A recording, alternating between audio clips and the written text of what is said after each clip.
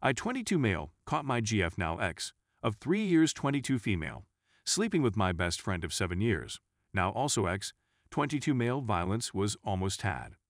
To put it mildly, my day has been a complete disaster. As a result, that was unquestionably the worst day of my life in my view, and as a result, I believe a brief review of history is in order. The duration of this discussion will be considerable. My friendship with this gentleman, Josh, began while we were in high school, about 7 years ago. We'd known each other since 3rd grade, I guess, but hadn't really hung together until 10th grade, for a variety of reasons that I can't recall. As siblings, he and I were as close as brothers could possibly be. During high school, the only time our friendship collapsed was when we both developed feelings for the same lady at the same time. I first went after her, I made a mistake and stuff happens. After a few weeks, they were able to finally meet. I became upset with him because he made me feel like I was a third wheel on a few of occasions. Since that terrible event, things have been going quite smoothly for the most part. We went to the same high school and now share a house with 2 of our university classmates, who are also friends. Until now, everything had been going swimmingly.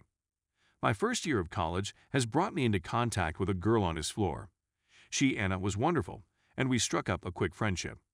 We spent the next 3 years in the most loving, healthy, and joyous relationship I'd ever been a part of, and it was the highlight of my life. We never got into a fight, but instead spoke about a variety of issues. We might sit and enjoy one another's company for extended periods of time, or we could just have a good time with each other by being silly. There's no point in trying to describe myself any further since the word love, taken in its most literal sense, perfectly reflects my feelings. Josh also had a wonderful girlfriend, and the 4 of us would spend a lot of time together as a result of this.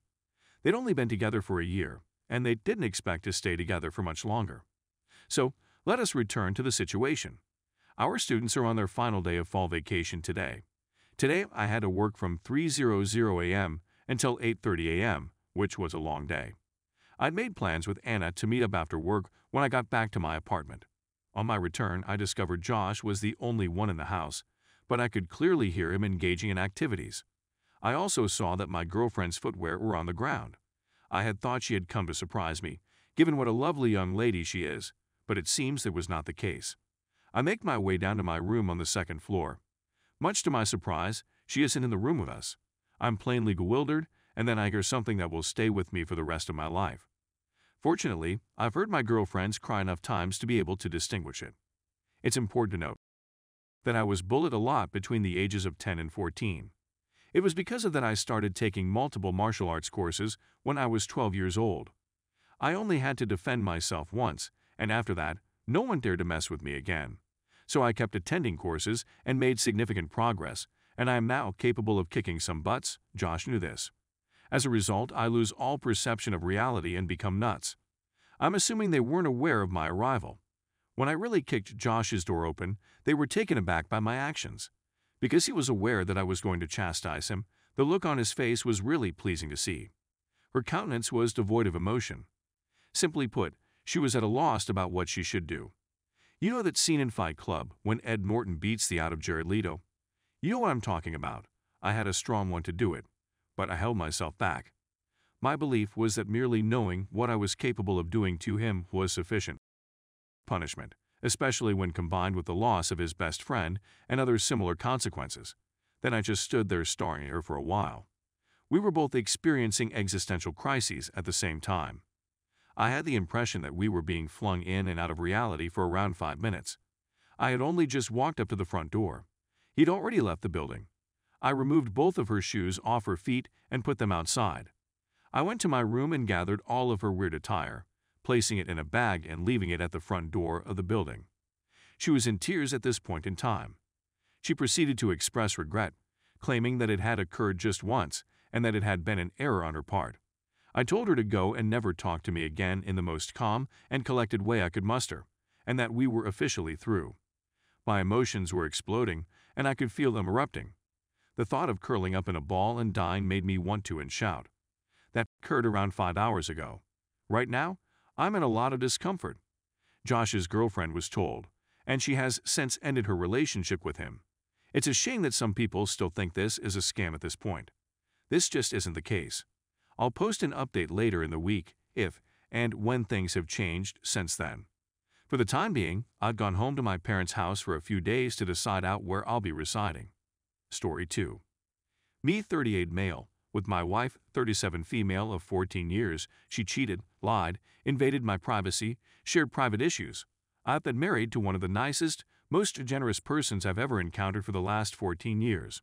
She's kind and outgoing, as well as talented and amusing. Everything went well for the most part, despite communication difficulties. It's mostly due to the fact that I'm the polar opposite, an introvert and a private person. The first issue is as follows. Following our wedding, she told me that when we were dating 15 years or more ago, her ex-boyfriend walked up and kissed her while they were having a conversation. I was overjoyed when she informed me, but something about the way she told me made me feel a little uneasy. It was about 7 months ago when I found what it was. It was because of her sorrow that she came clean and told me that she had kissed him, not the other way around. She said that she kissed her ex because she had feelings for him and wanted to express them. It was only after kissing him that she realized she hadn't done so. A few things were causing me irritation. She was the one who cheated on me initially. Second, she lied about what happened for 15 years about what happened. My wife and I had already built a life together, kids, home, dog business, when this happened, and I don't believe it would have happened had she not notified me immediately away. My life would be considerably different right now. Because that sort of content is tough for me to digest, I had a terrible time with it at first. According to her latest statements, she has shown no regret for what she has done. That she believed something positive came out of it, in the sense that she realized she no longer had feelings for her ex-boyfriend. Moment 1. WTF is going on? Another issue is that my wife opted to encroach on my personal space just a few days after she had told me the truth.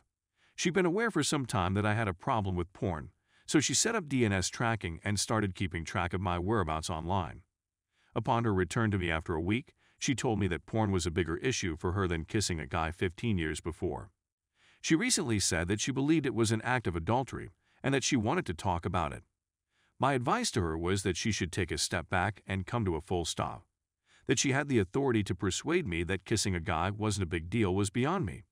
A dilemma had been hurting me for 15 years, and I wasn't ready to move on to other matters at that point. This was especially true when it seemed that she was merely seeking to deflect my focus away from my current issue. In addition, I was outraged that she had intruded on my personal space. I have nothing to hide, and you should neither, she said emphatically. WTF moment number 2. Now we're at a standstill, and I'm furious because she's cheating, lying, dismissing my sentiments, and violating my private. And she doesn't appear to want to recognize that any of it isn't correct. The most I've received from her in the last 6 months is I should have handled things better, and most recently, one day you'll understand. I just discovered that she was logging DNS once again. I blew out at her, and we got into a big fight. But it was via that dispute that I discovered she confided in a common acquaintance of ours about the problem. I've urged her many times to respect my desire for privacy and to keep our problem out of our circle of acquaintances. She has other persons with whom she can communicate. Now, this friend discussed it with her husband, and he confronted me about it. She not only invaded my personal again, but she also made the situation public.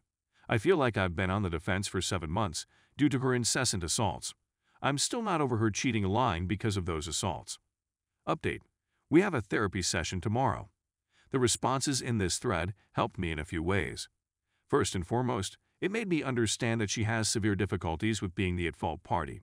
Second, it made me realize that I needed to go outside of my introverted comfort zone and attend therapy with her.